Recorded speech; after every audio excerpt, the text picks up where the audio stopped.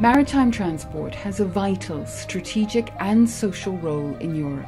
It helps to ensure the free movement of goods and people within the EU, and it plays a key role in our economy. At the centre of all this activity is maritime safety. The Erika and the Prestige accidents, devastating as they were, triggered a substantive reform in the existing EU safety regime. Today, the European Union has one of the most robust maritime safety systems in the world. In Europe, global standards are transposed into law by member states. The EU also contributes directly to the initiation and the development of standards at international level. And, in certain circumstances, it adds safety requirements for ships flagged to EU member states and operating to or from EU ports, irrespective of the flag.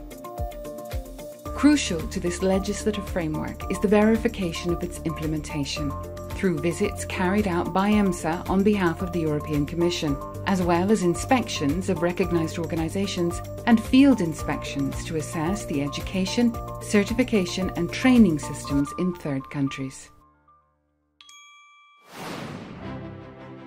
Safety is the basis for all shipping. From the moment a new vessel is planned, the preparation, design, construction and certification of a ship are all rooted in safety. But once the ship sets sail, safety challenges arise. The human element is at the heart of safe shipping. Here in the EU and internationally, well-trained seafarers are vital to ensuring maritime safety by reducing accidents.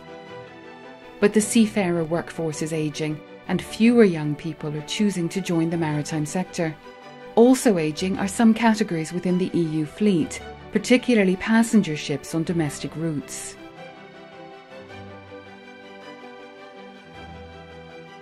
And some ships are getting bigger, container ships in particular. This means that safety is even more of a concern if fire breaks out in the inner containers. Another safety issue can occur if containers are lost overboard.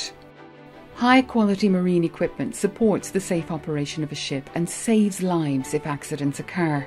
In the EU, the Marine Equipment Directive aims to ensure that equipment on EU member state flagged ships is designed and constructed to appropriate standards.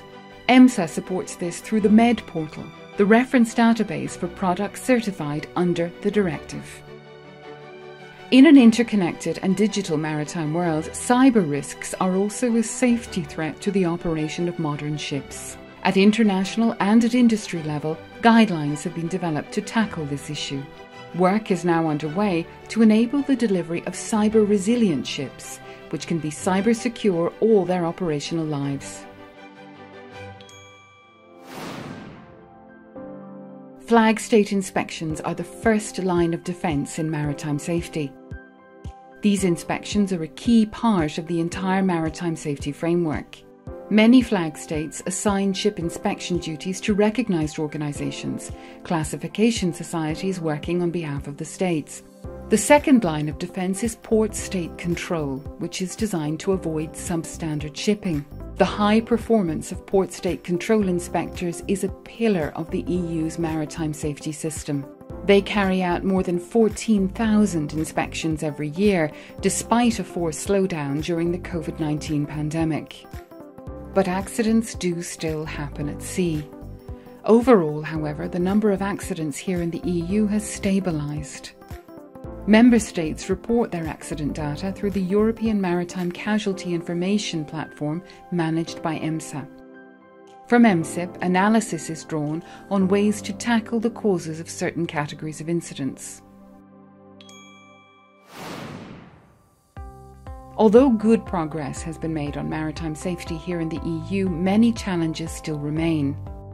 Safety-linked sustainability challenges include those involving alternative fuels and electrification. The increasing size of passenger ships could also present safety issues in the future, with more people on board making evacuation challenging in the event of an incident. Greater automation will bring new opportunities for the maritime industry, but it will also bring safety challenges and new training and qualification requirements for those working on automated vessels ashore. But whatever the future brings, safety will always remain at the heart of the maritime transport sector.